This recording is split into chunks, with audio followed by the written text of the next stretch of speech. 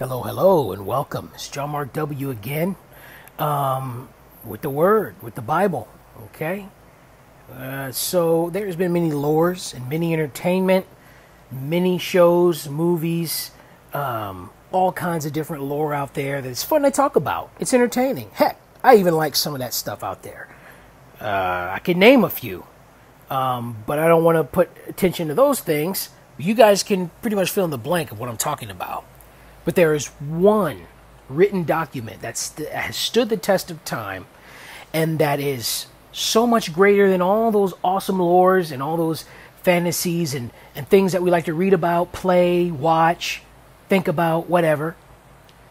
And that is the Bible, because it's, unlike those things, it's actually real. There is a biblical timeline to things. There is what really happened, and in what society, this worldly system inspired by the devil, is telling us. They're feeding us bullcorn. But what the Bible says is true. When Jesus came to earth in the New Testament, we're going to read that he acted outside.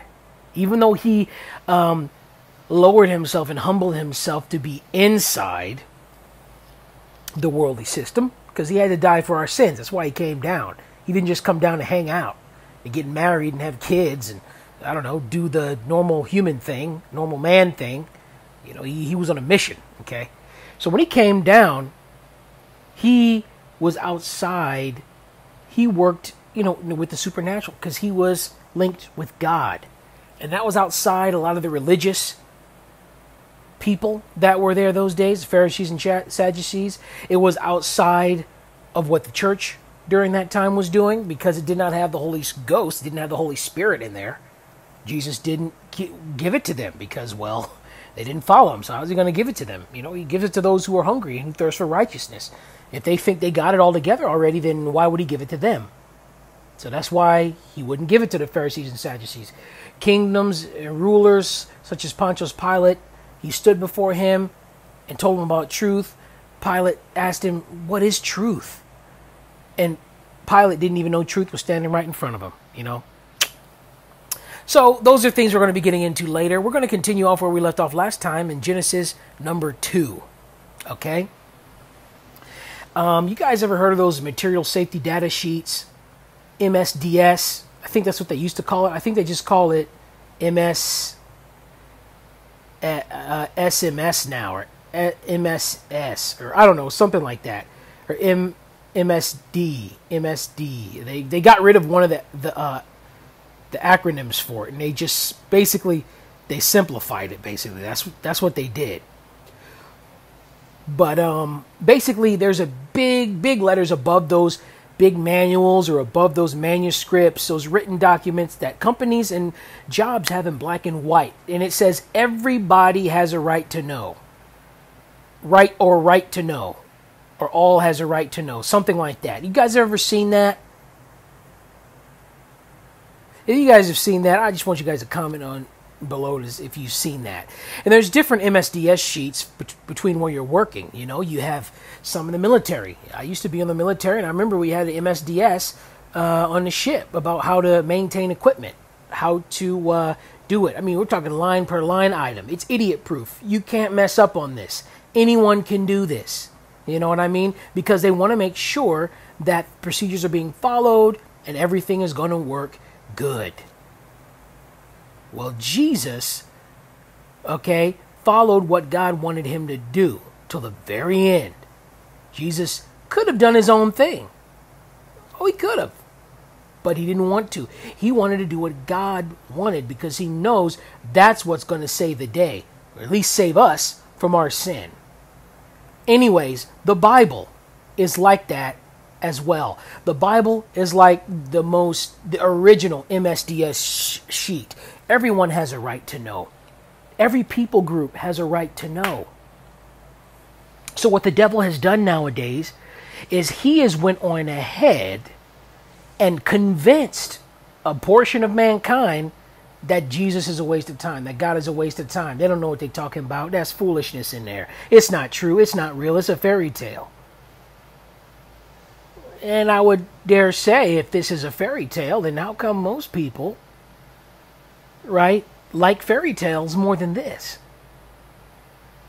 And probably because this is true. Anyways, that's my little introduction. I know it was kind of a long introduction. You guys know how I am by now. If you don't, you will. Just keep listening to my stuff. But I do respect your time, and I thank you so much for listening to the channel. Like and subscribe if this stuff helps you and all those wonderful things. I'm going to go ahead and get into Genesis 2. And with reading this, like I said in my other videos, we're going to read it from beginning to end, and then I'm going to break it down further after that. So once you see me and I say it's the end of me reading it from beginning to end, then you guys, I leave that up to you whether or not you want to stay and listen to the more broken down version, or if you guys just want to go ahead to some of my other videos on here. And thank you for those who are supporting me in my music videos. I do music also, the video games that I like to play, the songs that really strike it and that really just hit it right in the feels. Sounds awesome, and I'm very thankful to the Lord for allowing the people who make that music exist to even make it, and I'm glad it passed my ears, and I'm just so excited that I hear it. And so I make music on this channel too. I don't also just talk about the Bible, but the Bible is very important, and the music that comes from me, from my spirit, from my being, the Lord, I would pray and hope that the Lord, gives me a cleansing power with it, a power that lifts the weight off your shoulders, that makes your day a little bit brighter, that makes you feel a little bit better, even heals you by the power of God. God can do anything, Even Christians, we got to stop putting him in a box, saying he can only do this over here, or he can only do that over there. Man, God, YouTube ain't going to, Jesus is not confined to YouTube. He is everywhere. You know what I mean? And so let's stop putting God in a box. And I do thank you guys for liking my music. For those who have thumbs up or at least give it a listen, thank you for doing that. And I will be making some more music too. So, but now, what everybody wanted to hear, the word. So we're going to get right into that now, okay? So Genesis 2, this is the New Living Translation, by the way. I chose this translation so, it kind of sounds plain to everybody and everybody can understand it. It's not, some fancy stuff that people may not understand. So let's get to it. So Genesis chapter 2, verse 1. So the creation of the heavens and the earth and everything in them was completed. On the seventh day, God had finished his work of creation. So he rested from all his work, and God blessed the seventh day and declared it holy, because it was a day when he rested from all of his work of creation. This is the account of creation of the heavens and the earth. The man and woman in Eden. When the Lord God made earth and the heavens, neither wild plants nor grains were growing on the earth. For the Lord God had not yet sent rain to water the earth, and there were no people to cultivate the soil. Instead, springs came up from the ground and watered all the land. Then the Lord God formed the man from the dust of the ground. He breathed the breath of life into man's nostrils, and the man became a living person. Then the Lord God planted a garden in Eden in the east, and there he placed the man he had made. The Lord God made all sorts of trees grow up from the ground, trees that were beautiful and that produced delicious fruit. In the middle of the garden he placed the tree of life and the tree of knowledge, tree of the knowledge of good and evil.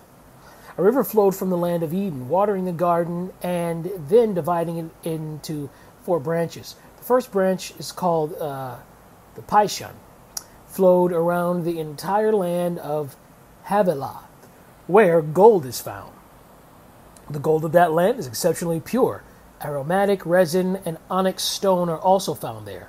The second branch, called the Gihon, flowed around the entire land of Cush. The third branch, called the Tigris, flowed east of the land of Ashur, and fourth branch is called the Euphrates.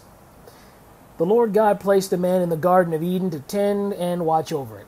But the Lord God warned him, "You may freely eat the fruit of every tree in the garden, except the tree of the knowledge of good and evil.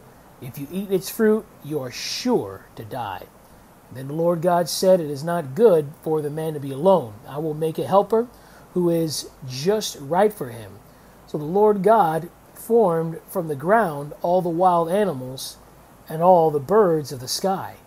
He brought them to the man to see what he would call them. And the man chose a name for each one. He gave names of the livestock, all the birds of the sky, and all the wild animals. But still there was no helper just right for him.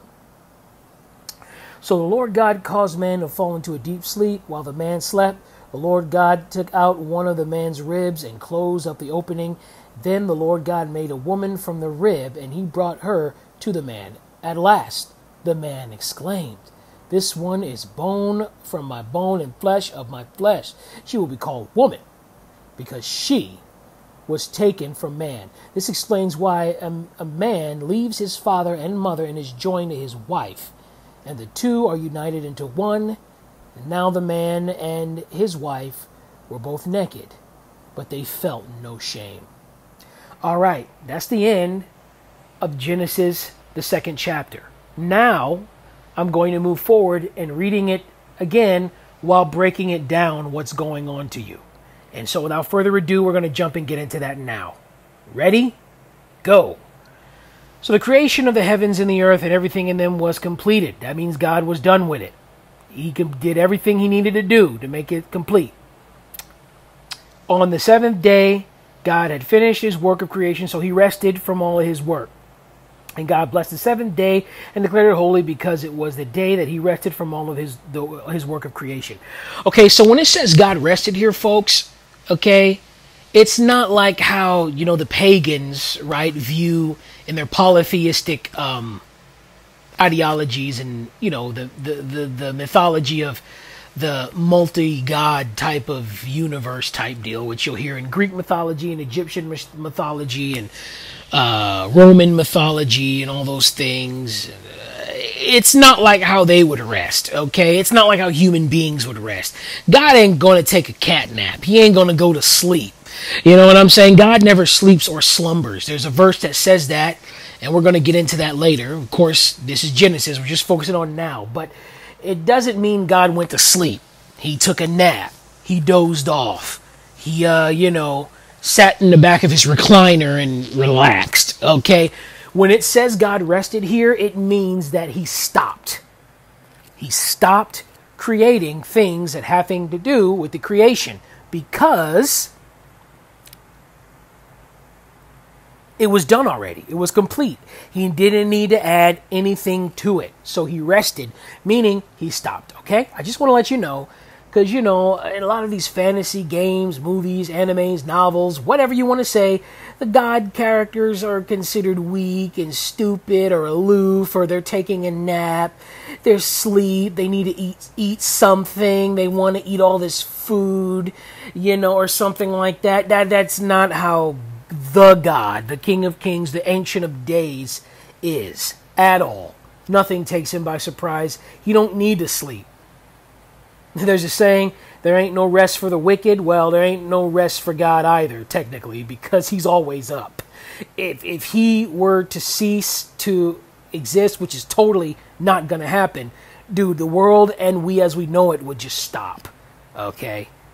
It's the opposite of what Lovecraft believes about Azathoth or whatever in his writings, where he believed that if that guy were to wake up from his sleep, human beings and everything would cease to exist or something like that. Well, with God, it's the total opposite. If God decided to just stop thinking about us for a moment, oh my goodness, no telling what would happen. You know what I mean? But he's always thinking about us. He's always focused on us. And God is just awesome in that way. So now, let's continue on. This is the account of the creation of the heavens and the earth. All right, so that was heavens and the earth. So then we move over to the man and woman in Eden, okay? So when the Lord had made, this is Genesis 4, by the way. Genesis chapter 2. You guys should be in chapter 2. I mean, you should know that already. And then verse 4. When the Lord God made the earth and the heavens, neither wild plants nor grains were growing on the earth. So this means that when God made all these things, he made them, but they weren't growing. Okay? They weren't getting, better. They weren't producing anything. Nothing was really happening. I mean, the world was young and it was beautiful and it was teeming with life, but as far as the grains goes, neither wild plants nor grains were even growing on the earth. So there's still some minor work, right, that needed to be done. Okay?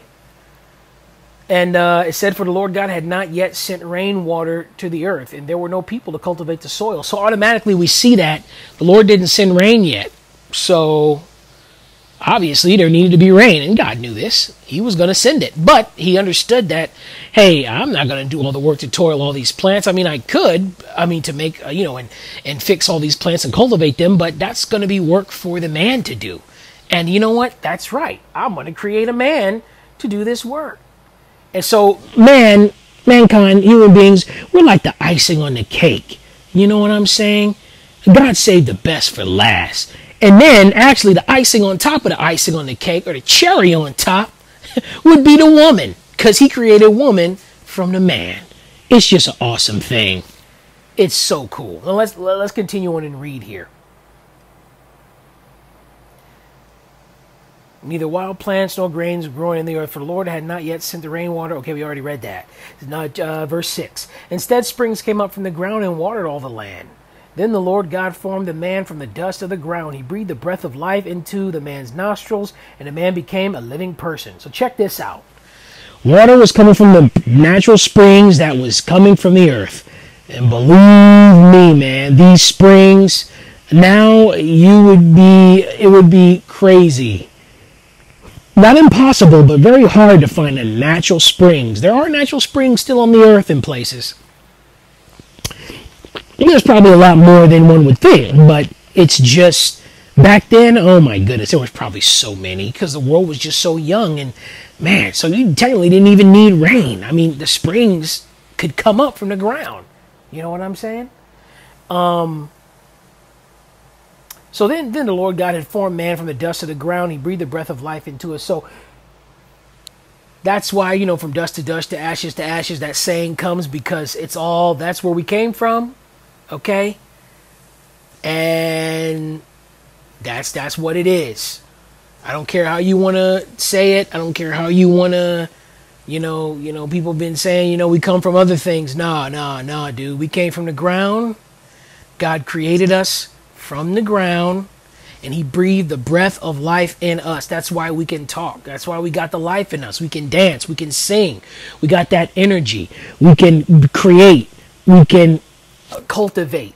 We can customize. We can make more life from us, provided we have another human being to help us do that. You understand what I'm saying? We can, get better and better at what we do. We can speak forth this word, this truth, and let other people know about it. And like it or not, this word, this truth will affect you in somehow. You will accept it or you will totally reject it. There is no middle ground. I've heard some people say, well, what if I like Jesus, but I just don't want to do anything he says? What if I like God, I just don't want to do what the Bible says? It's like, well, then you really don't love God then. Because that's what the demons do. They know about God, but they're not going to do anything he says.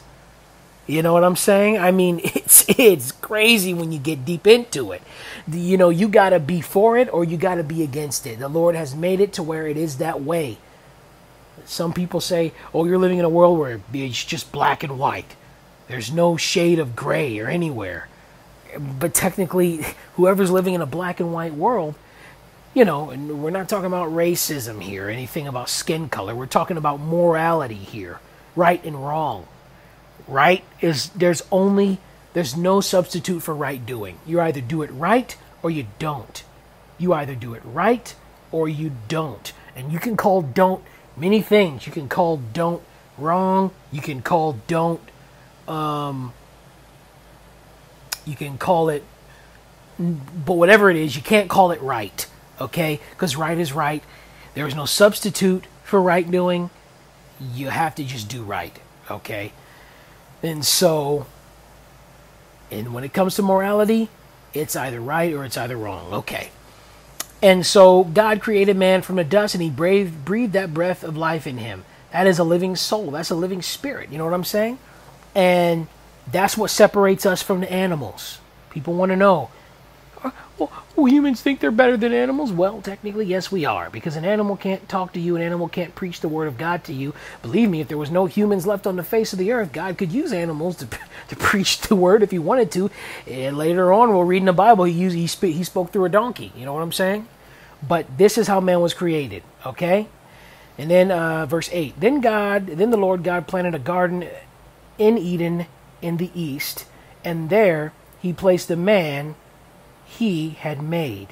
The Lord God made all sorts of trees grow up from the ground, trees that were beautiful and that produced delicious fruit.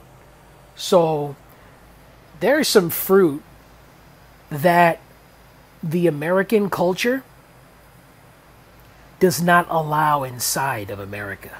It's banned from America. I've looked at these fruits before. You can see them on YouTube. You can actually look them up and see them on YouTube. You can see fruits that were banned in America. Now, I believe all these fruits were present during the pre-sin era. But once sin came into the world, it ruined a lot of things for us humans. It ruined a lot of things for us humans. One of the things that it ruined, it caused some plants to be poisonous. It caused some plants to freaking, eat. You got your fly trap plants and you got all these plants that are poisonous and not good. And I believe one of the reasons why the plants turn poisonous and why some of these fruits are banned out of the U.S. is because they are poisonous and not very good to your health because of sin. But before the sin came in the world, dude, every fruit that could be eaten. Every vegetable, seed, nut that could be eaten. Everything that was there was all ready and fresh to just be picked and eaten.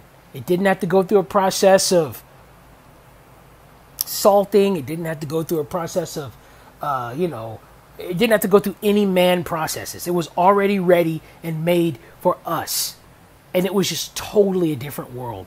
The fruits were of a higher nutritional value and higher quality because the world was young. The soil was rich with nutrients. I mean, just a totally different world when we talk about the fruits and the garden and the things that grew there.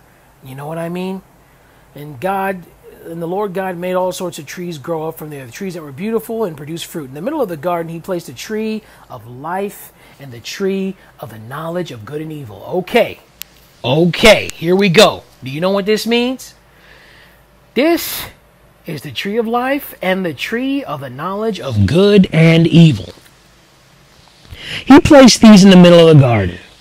Now, a lot of people, they lose their crap over this. They will say things like, oh my goodness, if God is such a loving God, how dare he put those trees in there if he knew Adam and Eve was going to eat from it and ruin their lives and make the earth suffer. And now we have what we have now. I mean, how dare God put those there even in the first place? Okay, so you guys know about the tithe, offering, and pledge, right? If you don't, you're going to know. We're going to talk about that later on. But this was actually the earliest form of the tithe. The tithe is simply God getting the first bit, the first 10% of your income. And I've talked about this before. Say if you make $2,000 a month, well, the Lord gets $200 automatic, right off the top. Not the sloppy leftovers. He gets the top. Okay? You pay this to the Lord, and he will bless the other 90% of your money to stretch even past 100%. This is a supernatural multiplier that happens. This is a variable, a faith variable. This is an awesome paradigm shift that not a lot of people talk about. Some pastors nowadays and some people are afraid to mention this because they don't want to have to challenge anybody to give. But I tell you, if you give to the Lord. Give to your local church. You will see wonderful things happen in the church and in your life as well. And God encourages to give. Like we said, the gospel is free, but to spread this gospel to the known world costs. It takes logistics. It takes money. It takes time. It takes people. You're moving them around to a place that's remote sometimes. And people don't even know, a lot of stuff that, you're talking third world, and different places in the world. So, God wants to speak to everybody, not just people in first world countries. Because, it's sad to say, but pretty soon, and my pastor has said this, soon we're going to have to take people out of these third world countries to go evangelize those in the first world countries, because the first world countries are tossing God stuff like tissue paper, accepting, atheism and agnosticism and all kinds of weird bull crap. Doctrines of demons, the Bible calls it. All kinds of things, rather than accepting the Lord God. Because that's where, it's so puzzling. America once had missionaries come out of America to third world countries to speak to them. Now, ask missionaries all over the world. My pastor is heavily into it, and I'm a part of a fellowship that people go out and they plant churches. We have some of these people coming from third world countries to America to evangelize Americans, because Americans have gotten so pagan, they've gotten so far away from our Judeo-Christian roots. It's sickening. It's sad. Reinhard Bonnke, he was an evangelist. You can check him out. He went to Africa. So many Africans got saved. The dude is German. He's from Germany. And he was involved with a blood-washed Africa, meaning the Lord's blood cleansed them, and the Holy Spirit fell on them unlike anything anyone has ever seen in this lifetime. Now he has strong, great sinners in Africa, and his work is done there. He was very old, and he recently retired. He passed his work on to Kalinda, I believe his last name is. Something Kalinda, if I'm saying it right. And he has a sermon called The World's Most Dangerous Men. You guys might want to check that out if you're interested. Very awesome stuff. And Reinhard Bonnke, I know for a moment in the past couple of years he's been trying to do some things in America, but he's pushed that over to the person who's taking the mantle over from him and who's going to take the work. And it's an awesome thing. It's a powerful thing, and it's great. It is a wonderful thing. And yes, we're talking about the knowledge of good and evil. That's right. All right. Let's continue with that. And so yeah, the tithe and offering and pledge, that's what it's about. That's what we're talking about. This was the earliest form of the tithe, God keeping these things to himself. He has it out in the open because he does not want to hide anything from them. He wants to be totally honest with them and totally open with Adam. So he puts these things in the open. You know what I'm saying? Because he's God and he can. He don't need to hide from nobody. All right? So that's why God put it there. He could have put it anywhere, but he chose to put it there. All right? So a river flowed from the land of Eden, watering the garden, and then dividing into 4 branches. The first branch is called Pison, flowed through the entire land of Havilah, where gold is found. The gold of that land is exceptionally pure, and aromatic resin and onyx stone are also found there. The second branch, called the Gihon, flowed around the entire land of Cush. Okay, just a little note here about Cush. Cush was Africa's old name. Okay? There's a lot of names that have been renamed. I don't know who caused the name changes of these lands, but these lands were originally called something else. God already had names for them, unless Adam named them. I think God named the land. Adam just named the animals. I know Adam named the animals and plants. Think about how smart we had to be back then to be able to have the energy to name all the animals and all the plants. My God, it's incredible. The pre-flood, the pre-sin world was amazing. The post-sin world, pre-flood world is where things got crazy. That's where all that life and everything and all that wonderful stuff that was in the pre-sin era, it turned into something that was just, oh, it was terrible.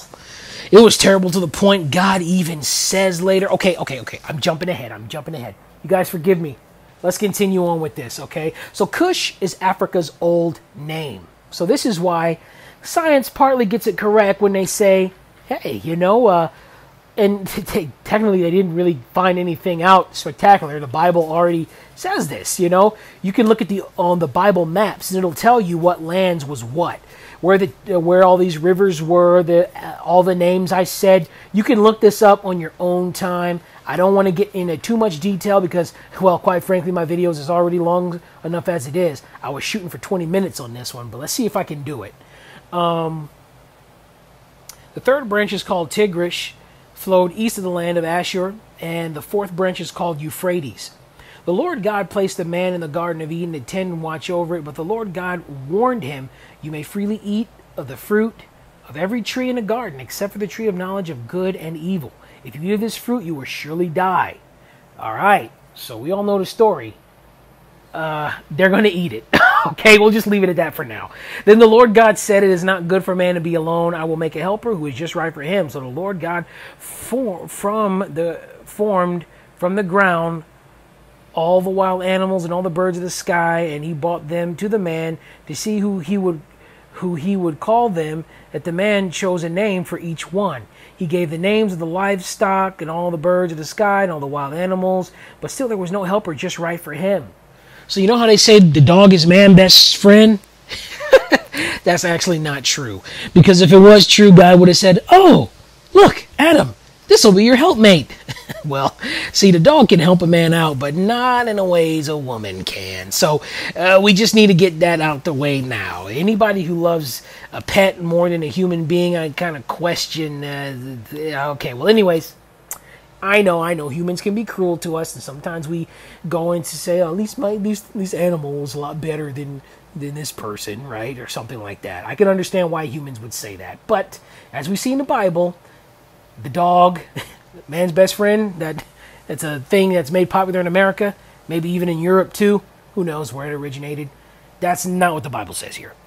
So, verse 21. So the Lord God caused the man to fall into a deep sleep. While the man slept, the Lord God took out one of the man's ribs and closed up the opening. Then the Lord God made a woman from the rib, and he brought her to the man. Okay, so we see here,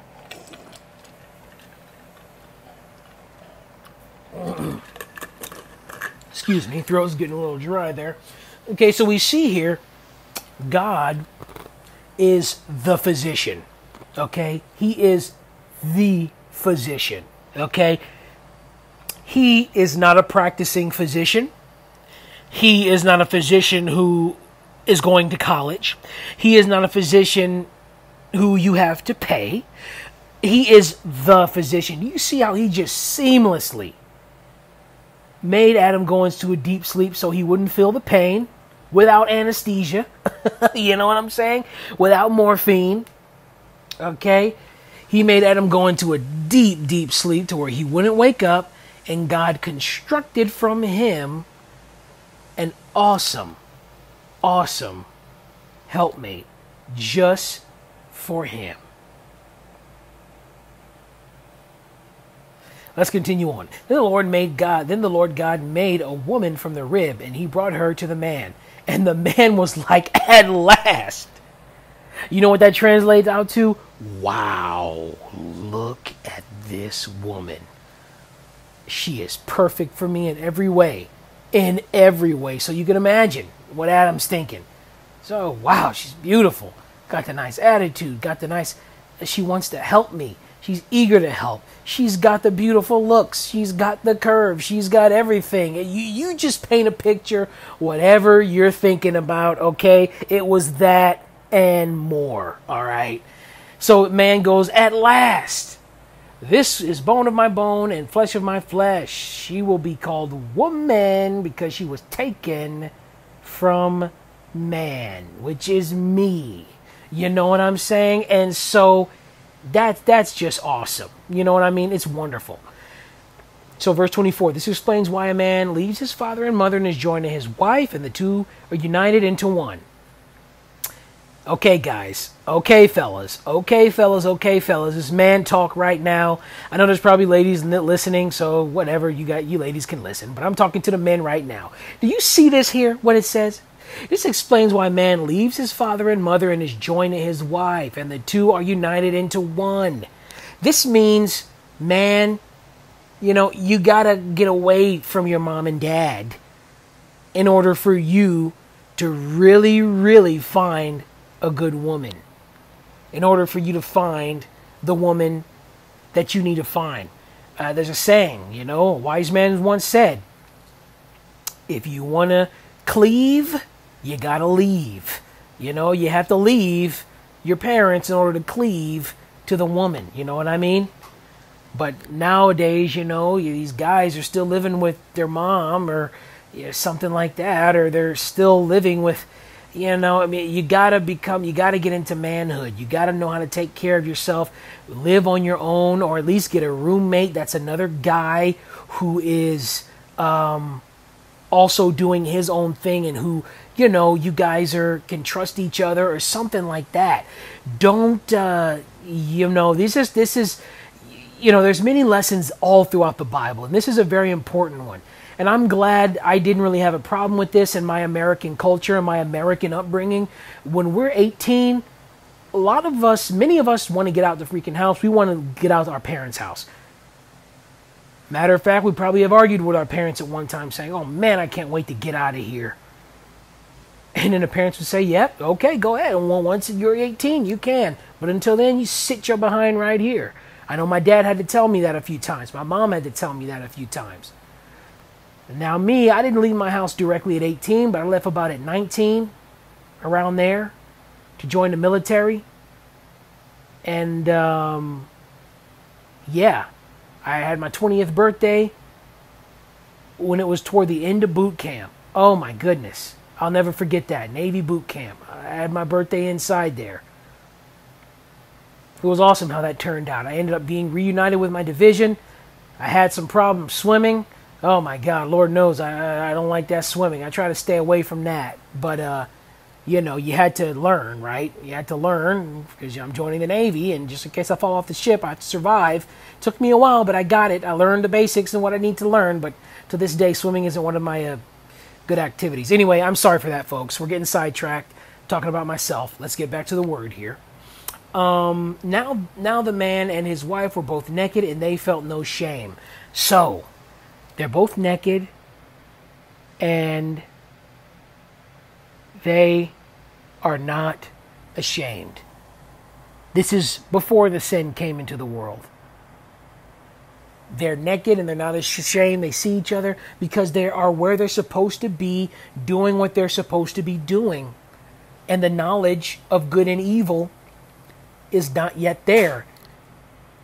It hasn't polluted their minds to where they're like, oh my God, we don't have any clothes on. We need to cover ourselves.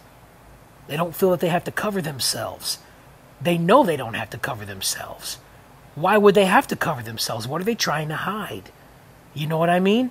So once the knowledge of good and evil came in their heart, it totally freaking changed how they're feeling right now. Innocent and just doing what they were created to do, not having that knowledge of good and evil. And so that is that, ladies and gentlemen. That concludes Genesis number 2. So I've read it, and I'll also have the recap or the analyzing. Oh, that's what I was just saying. The analyzation of this chapter all in one video. And that is that. Thank you very much. May God richly smile upon you. May heaven look down upon you and bless your way. If you guys want to get the Lord in your heart, you say, Jon-Mark, I didn't know about anything you're saying, or I did know, but I never seen it that way. It really struck a chord with me. It really touched me deep in my core, and I feel that there's something in me that I need to do. There's something that I need. I need God to come. I need the Lord to come down into my heart and save me from my own sin, from my own doubt, from my own stuff that I'm doing that I know is not right, but I like it and I do it. It's a sinful lifestyle. Or you may have problems in other areas. You know what it is. Maybe you've had people tell you about it, but you don't think that it's a problem. But you realize, oh shoot, it is a problem. Some of what you talked about is, I deal with something like that. Hey, God is speaking to you. You need to pray this prayer right now. You just repeat after me. Say, Heavenly Father, I thank you for your word today. And I'm asking that you come inside of my heart. Let your precious blood wash away all of my sin. Make me whole and make me clean. In the name of Jesus, by your precious blood I pray. Amen and amen. Thank you so much. This concludes Genesis 2, chapter 2, and the analyzation of it. Thank you guys. Tune in next time. Like, subscribe if this has helped you. Tune in next time. We're going to be going to Genesis 3.